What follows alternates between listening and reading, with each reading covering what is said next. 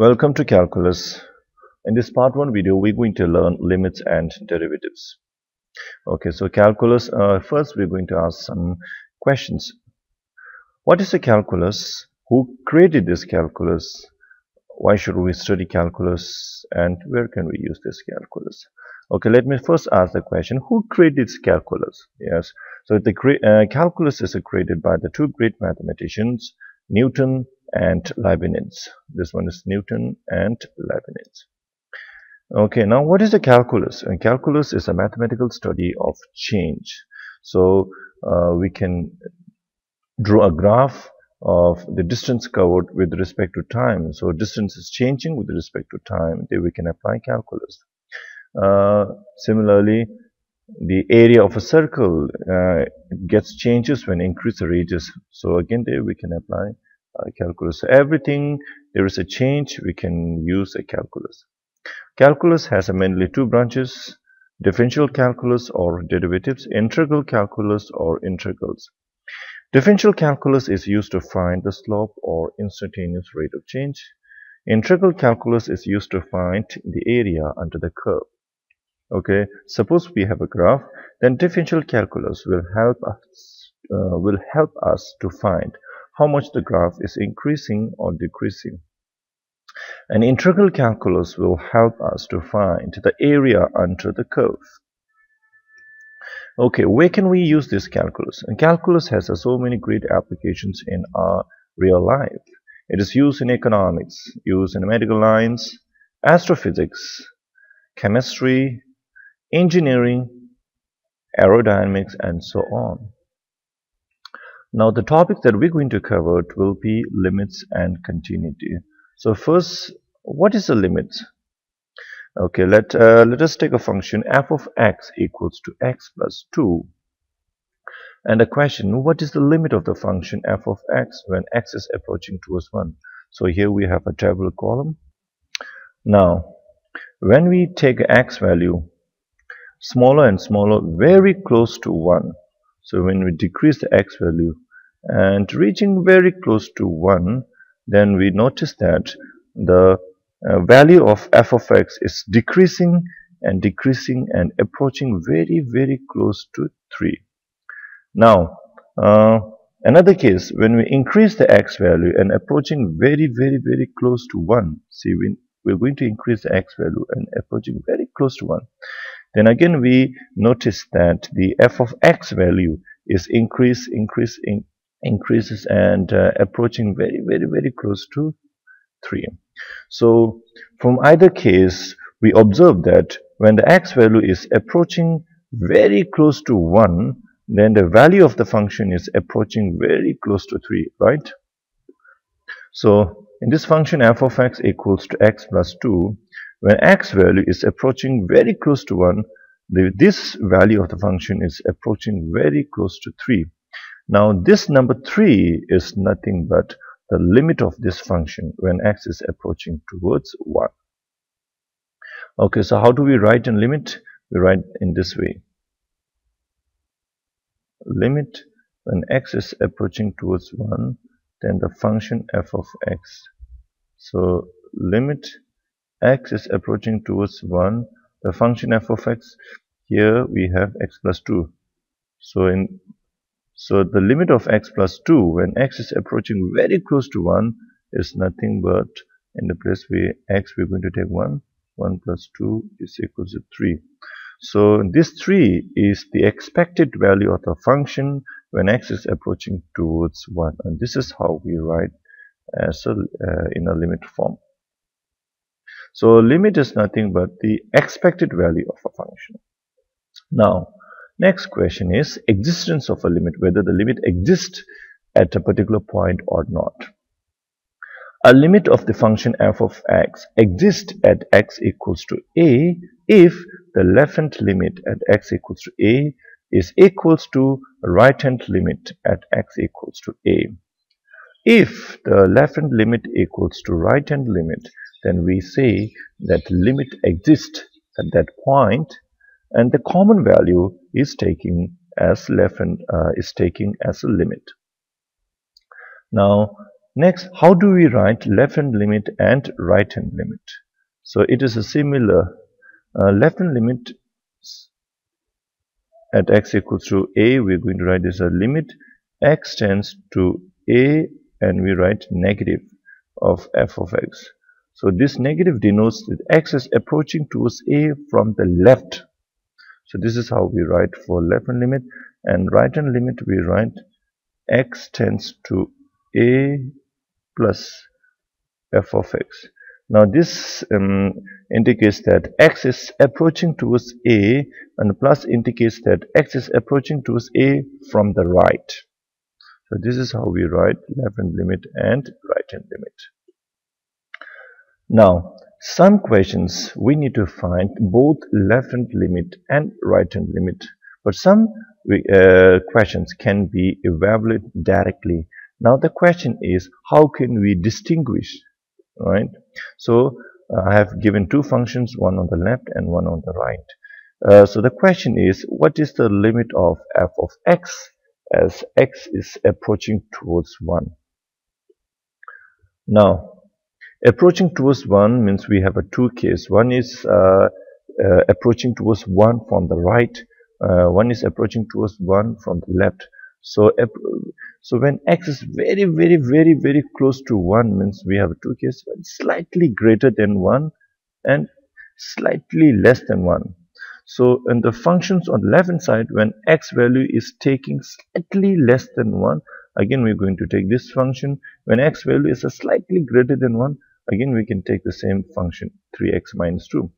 But on the right side, when x value is slightly greater than 1, we need to take this value, x minus 5.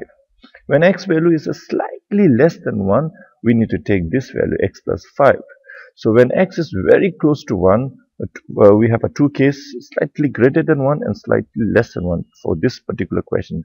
So we have to take two different values of the function. So for this kind of a function, we need to use left-hand limit and right-hand limit. And this one we can find directly. So this will be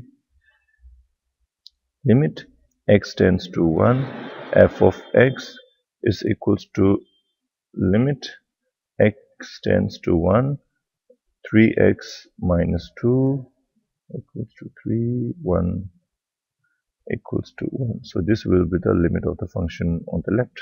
Now the limit on the right.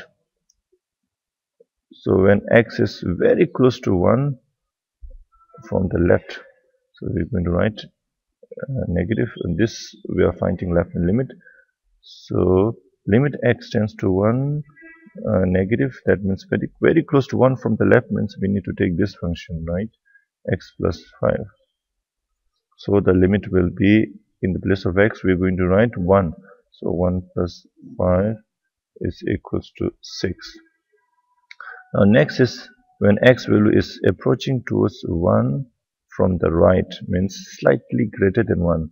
So when x value is slightly greater than 1, we need to take the this function x minus 5. So x minus 5, because the condition is written here, when x value is greater than 1, we need to take this function. When x value is less than or equals to 1, we need to take this function. So condition is already written on the right side. So this will be 1 minus 5 equals to negative 4. Now we can observe that left-hand limit is 6 and right-hand limit is negative 4. So left-hand limit is not equals to right-hand limit. Therefore, we can say that limit x tends to 1 of f of x does not exist.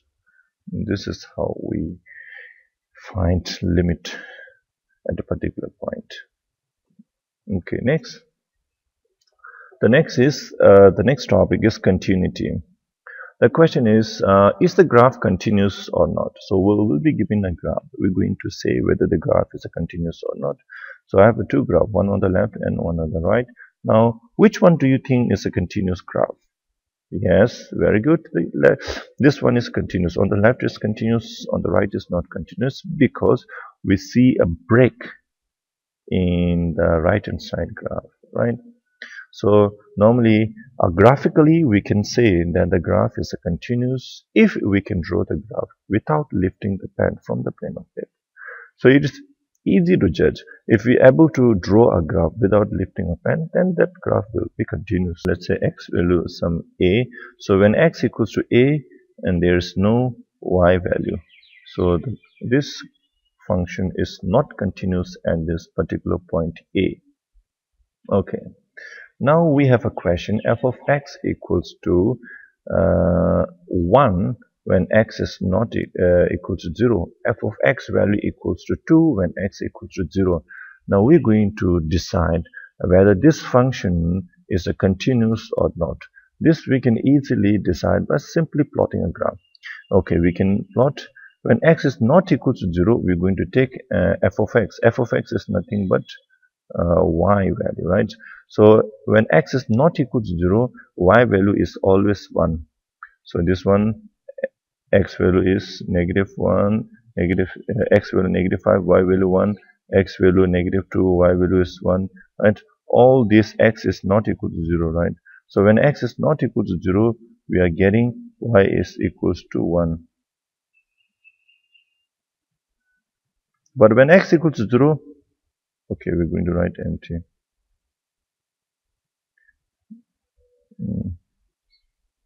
So when x is again increasing, which is not equal to 0, again we are getting y equals to 1.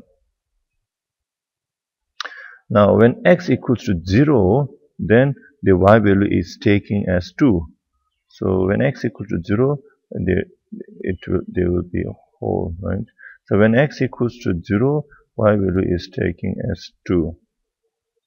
Now we observe that in order to plot this the graph of this function, we have to lift our pen, right? So this function is not continuous. Not continuous at where? At x equal to 0.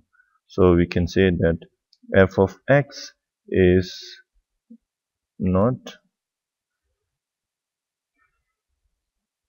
continuous at x equal to 0. So at x equals to 0, we need to lift our pen, right? So this function is not continuous at x equals to 0. Okay, let me take another example. So f of x equals to 1 when x is less than or equals to 0. F of x equals to 2 when x value is greater than 0. Again, we're going to conclude without this function, so whether this function is continuous or not. Now, so here f of x means it is a y, right? Now we see that the y value is taking as 1 when x is less than or equal to 0. So less than or equal to 0, all this, right? From here it starts x value from this origin, and to the left everything will be x, the x value will be less than or equal to 0. When from origin to the left, y value is always 1, right? So we're going to take y value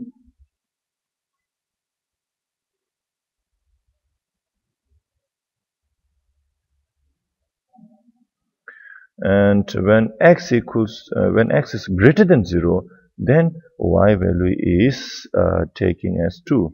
So when x value is slightly greater than 2, drastically it jumps up and y value is taking as 2.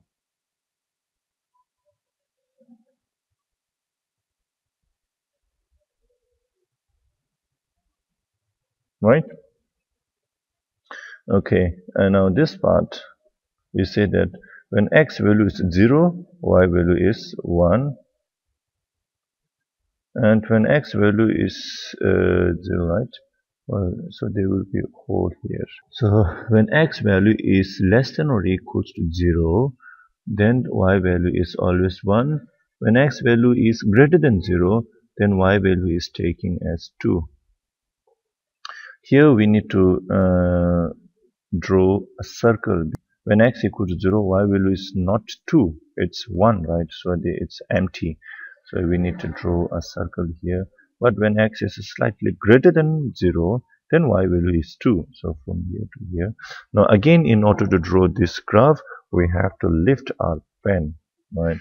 So this function is again not continuous, but not continuous at which point? X equal to 0, right? So f of x is not continuous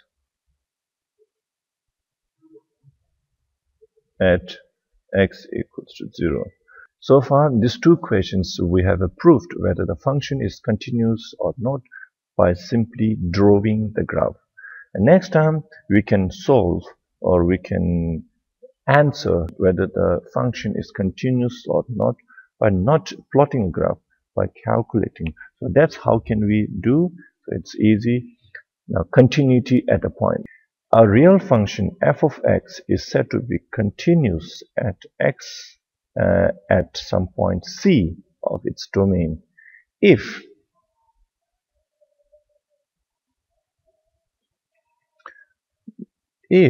the limit x tends to c of f of x exists.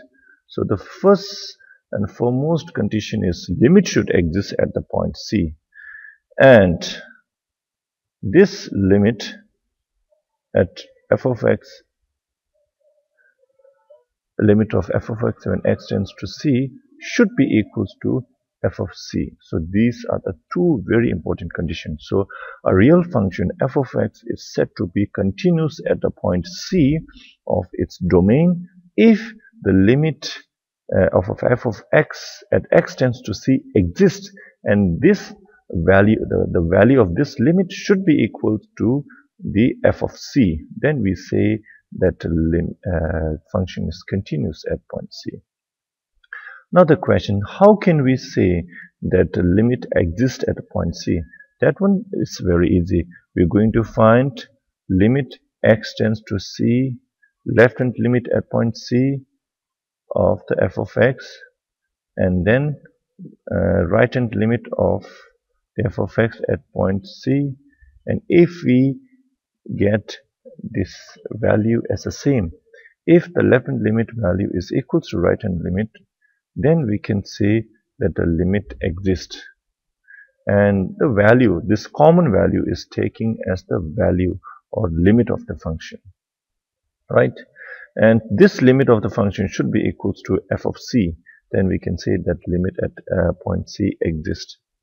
If f is not continuous at point c, then we say that f is discontinuous at point c.